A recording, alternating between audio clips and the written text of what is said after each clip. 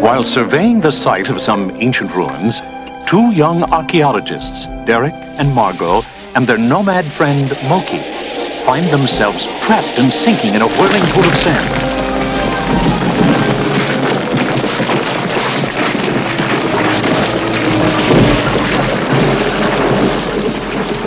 And when the dust settles, they stare up in awe at a vast chamber filled with giant relics and artifacts from another civilization. And there, at the far end of the cavern, a door with a strange inscription. All who enter these portals pass through time.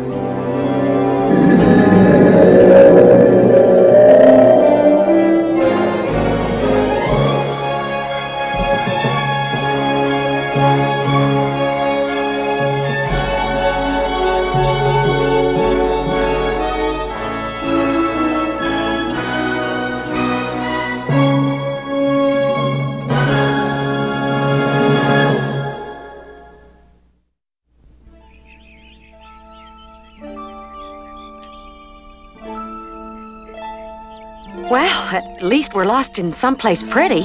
And peaceful. And friendly.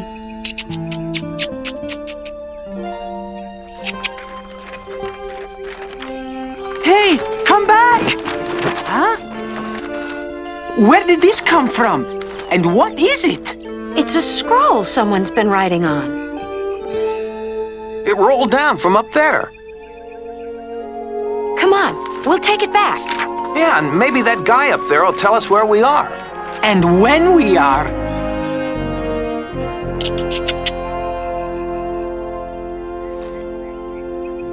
And the crowd said, Hey, mister!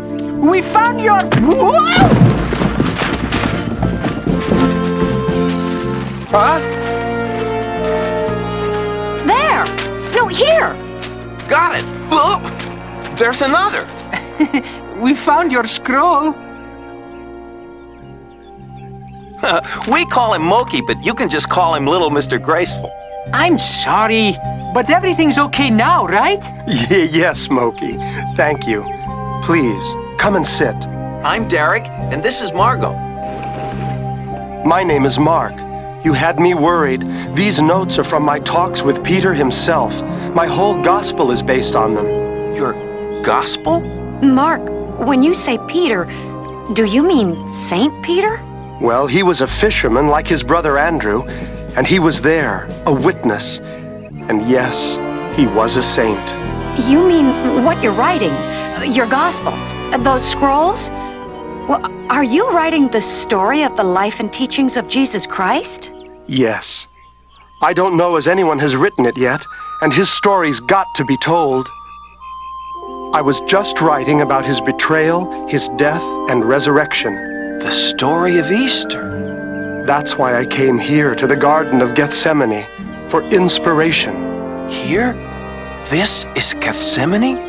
The garden where Jesus prayed the night before he... Yes, over there is Jerusalem. It's almost exactly as it was about 35 years ago, when it all happened. Mark, will you read some of what you're writing, please? It was on a beautiful, bright Sunday morning when Jesus sent two of his disciples for the donkey, a special donkey he would ride into the city of Jerusalem that day. There it is, just where he said we'd find it. Well, what did you expect, James? That Jesus would be right about everything else and wrong about a donkey? Wait a minute. What are you doing untying that colt? Andrew, tell them what Jesus said to answer if we were challenged. The master has need of it. Oh, well, take him then. But I should warn you, that donkey's special. He's never been ridden. Never even been sat on. We know.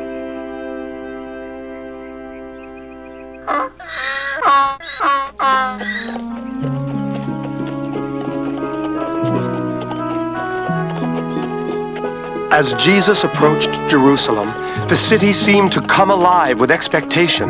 Crowds gathered in the streets and grew larger and larger. Look! Here he comes! Oh my Yes, there he is. Jesus! Look! He's coming! What is it? What's going on? Who's coming? It's the prophet, Jesus. Jesus of Nazareth, the miracle worker. He turned water into wine. And fed thousands with only a few fish and a few loaves of bread.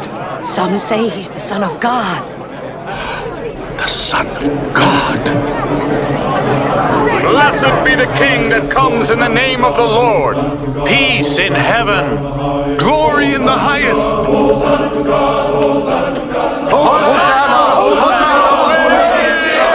Jesus! God bless you. Bless you, Jesus! It's the prophet! Praise you, Jesus!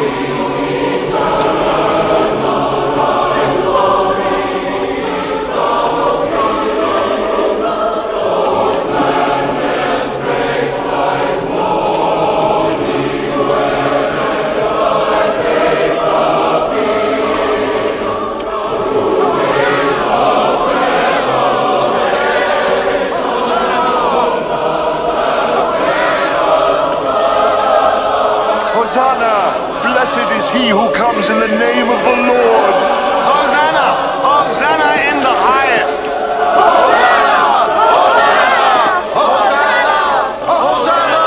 Praise Jesus. But there were some in the city who did not praise Jesus. They feared him. Priests, politicians, men of power. Oh, popularity like that makes me nervous. I heard someone call him the Son of God. You're a priest, Balak. Isn't that against your teachings? Yes, but you saw how excited the people were. It was a triumph, Zenal. The people dote on him. They take in his every word.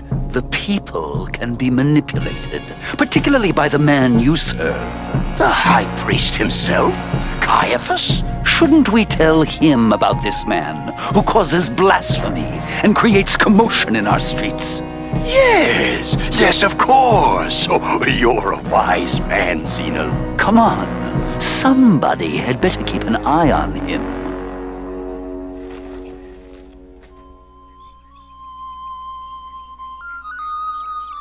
What are they going to do? They felt certain Jesus would do something that would upset the most important religious people in the city. And the next day, that's exactly what he did.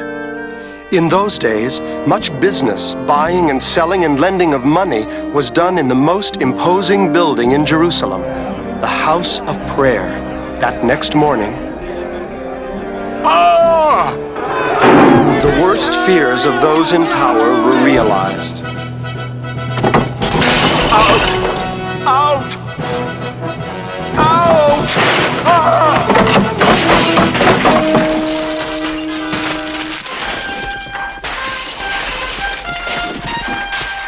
What have we done? You have offended the house of God. Is it not written, "My house shall be called a house of prayer for all nations," but you have made it a den of thieves?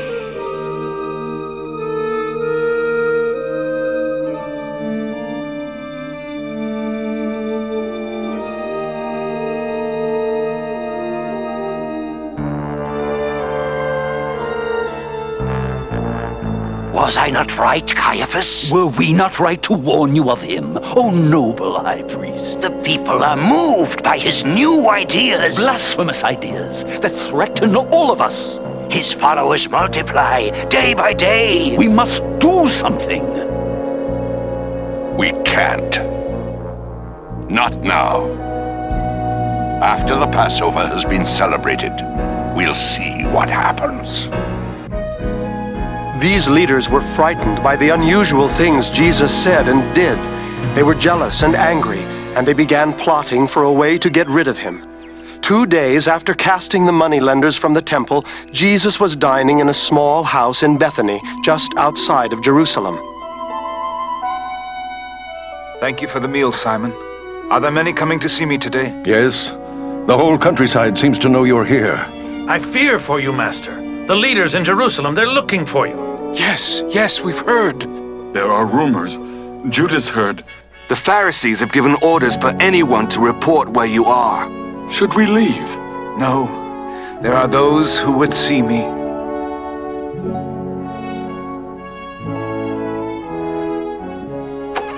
Lord Jesus, it's not a rumor any longer. The priests have issued a commandment for anyone who knows where you are to report it. And they'll be well paid. You must leave at once, Lord. Let's go! Hurry, Let's my go! Lord, hurry! Come, Jesus, please. hurry! Now.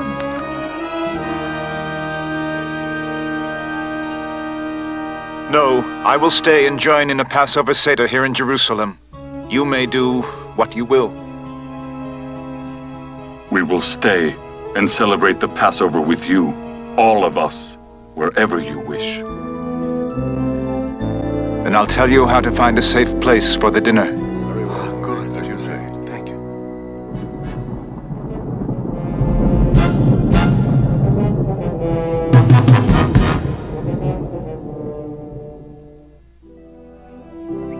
Jesus sent 2 of his disciples into the city and told them when they met a man bearing a pitcher of water to follow him.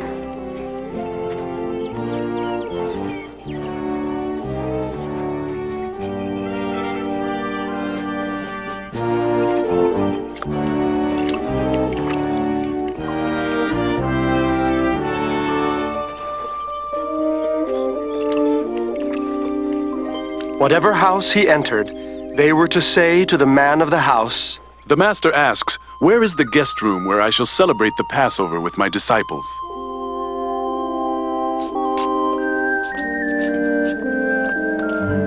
Jesus said he would show them a large upper room furnished and prepared. And all was as he had said. So in the evening, Jesus came into the city with his 12 disciples, and they sat and ate.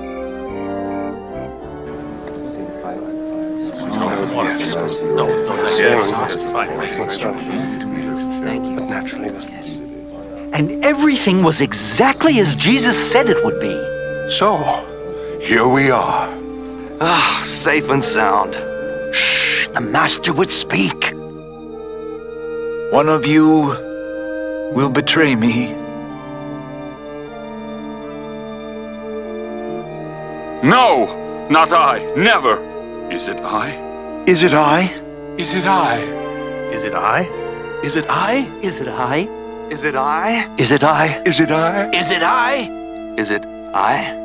It is one of you 12 who dips bread into the bowl with me. Take, eat. This is my body.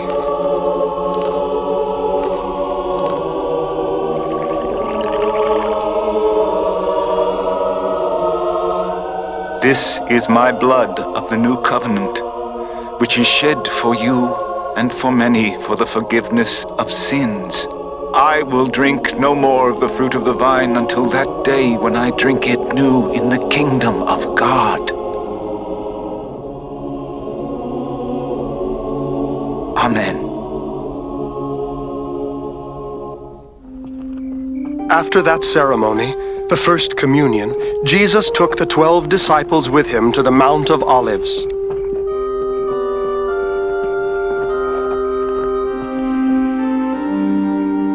Tonight, you will all fall away.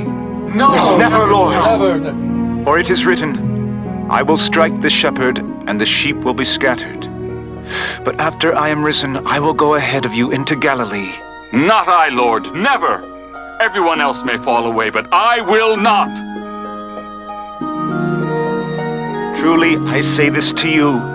This very night before the cock crows twice, you will deny me 3 times. No! Even if I must die with you, I will never deny you. Yes, Lord, that's right. Never. Yes. Rest here at the garden entrance while I pray.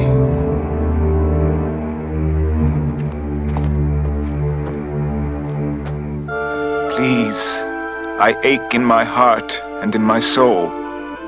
Stay here. Keep watch while I pray.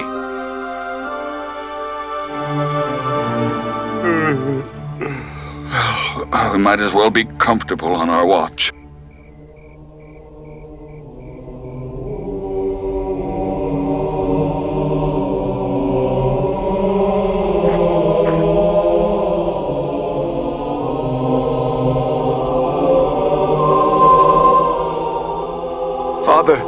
all things are possible to you. Take this cup from me. Yet, not what I will, but what you will.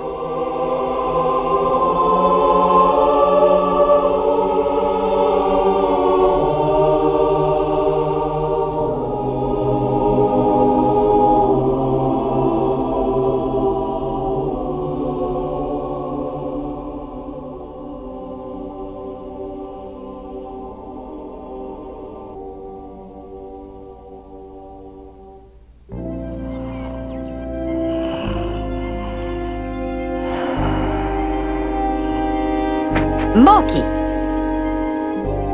Huh? What? I didn't do it. Didn't do what? Anything, whatever you think, it wasn't me. Just bad manners, that's all. You fell asleep during Mark's story. Oh, I'm sorry, but... But you were tired. Derek and Margot told me you've traveled far. That's the truth, for sure. Well then, Moki, you're no worse than the Apostle Peter himself. He fell asleep too, right here in this same garden, when he was supposed to be keeping watch over Jesus. He did? Yes, but when Jesus returned from his prayers and woke him, Jesus was gentle with him. Oh, Peter, the spirit is willing, but the flesh is weak. I'm sorry, Master, Enough. The hour has come. The Son of Man is betrayed into the hands of sinners. No, Lord. You said he'd be here. Where is he? In the garden. Follow me. The one I kiss is the one you want. Lead him off safely. Yes, yes, get on with it.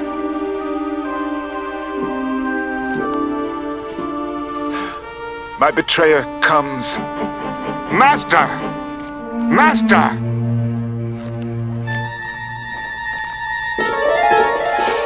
Judas! Take him!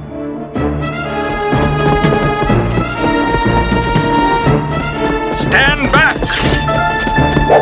Ah! No, Peter, put your sword away. He who lives by the sword dies by the sword. Don't you know that I could ask God for 12 legions of angels and they'd come and save me? But how then could the scriptures be fulfilled? Take him to the high priest for trial.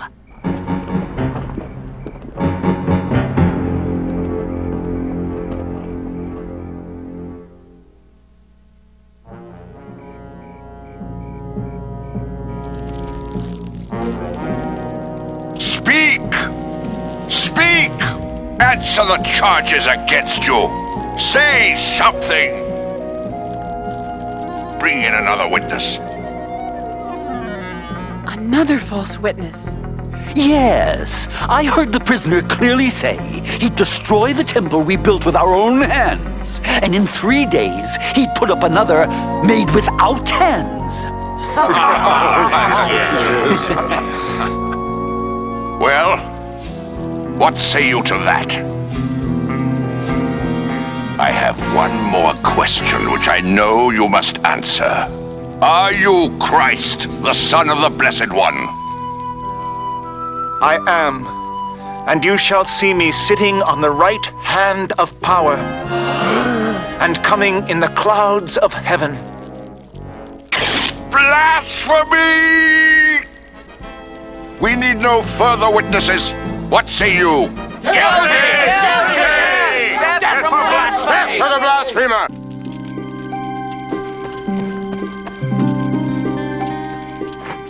They just found him guilty, sentenced to death. Who? Jesus, the prophet. You know, you were one of those who followed him, weren't you? No. I don't know him at all. I'm sure I saw you leading him into the city last Sunday. You've got me confused with someone else. I've never even seen the man. Excuse me. Hold! Sure you're one of them. They all speak with the accent of a Galilean like you. I've told you all. I don't know him. Let me pass. Truly, I say to you, this very night before the cock crows twice, you will deny me 3 times.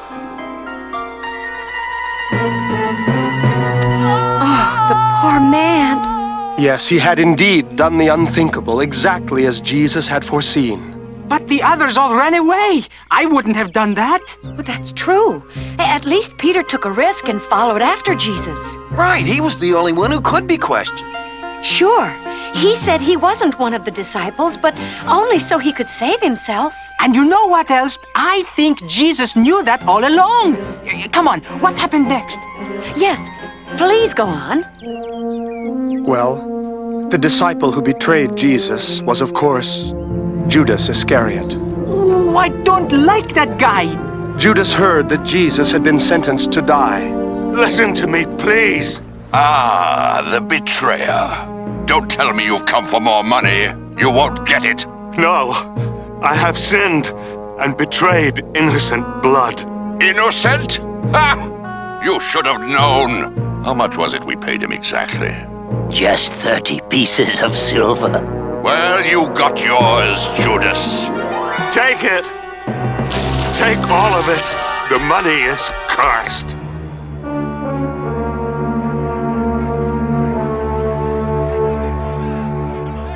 The man known as Pontius Pilate, the Roman governor of Jerusalem, was the only man who could order the death sentence to be carried out.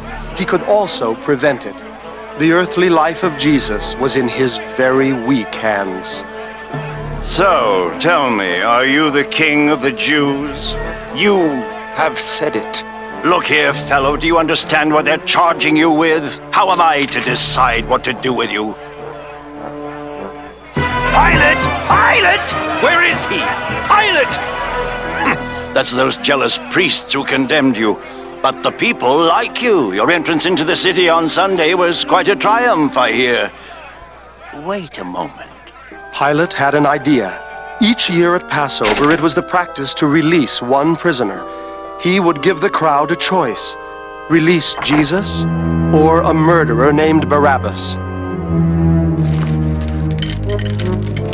Pilate was certain the crowd would choose Jesus. He was wrong. Tell him! Barabbas! We want Barabbas!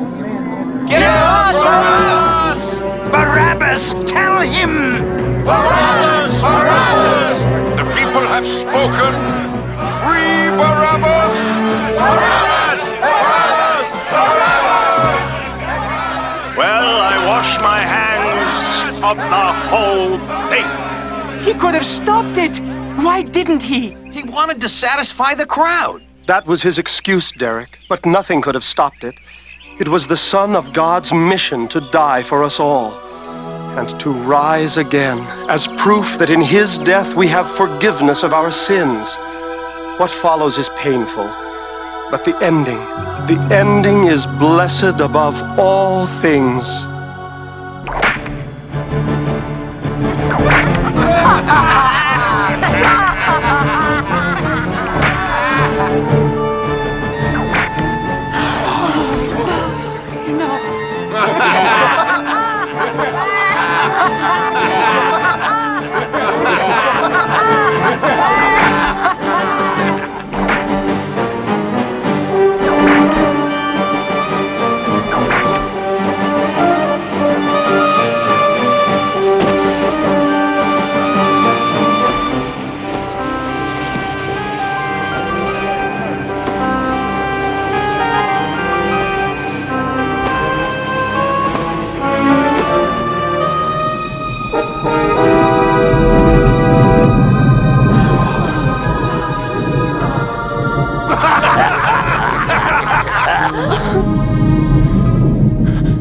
Father, forgive them, for they know not what they do. Who wants his robe?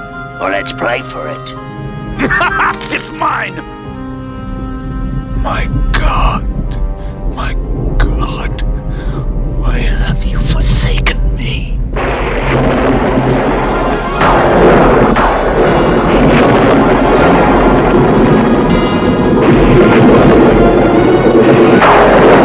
It's the end of the world!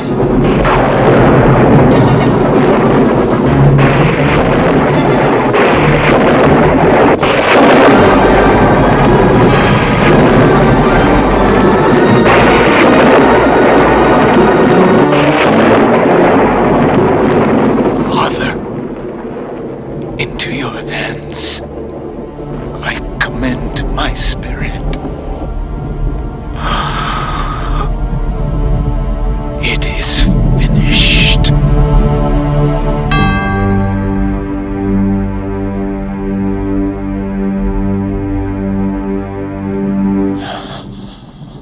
Truly, this man was the Son of God. Even now, his people are putting his body in a tomb. We're certain in the dead of night they'll steal it out and claim he's fulfilled his promise. His promise to rise from the dead within 3 days. So? Well, if they stole the body and told the people he rose from the dead, that deception would be worse than the first. We've got to prevent them from getting anywhere near him. Oh, I see. Oh, very well. You may have your guards. Seal the tomb.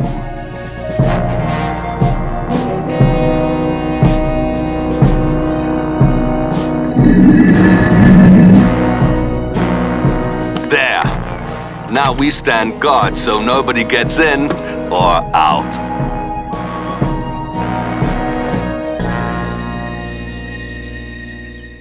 Three days later, after the Sabbath, the women were on their way to the tomb at dawn when...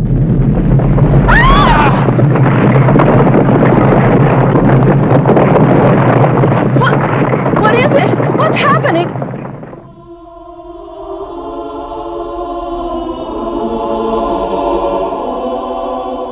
Look! Fear not. The angel of the Lord has rolled away the stone. Your Jesus who was crucified is not here. He is risen. Look! See the place where they laid him. Oh, I see. I see. For 40 days thereafter, he presented himself to many people throughout Judea.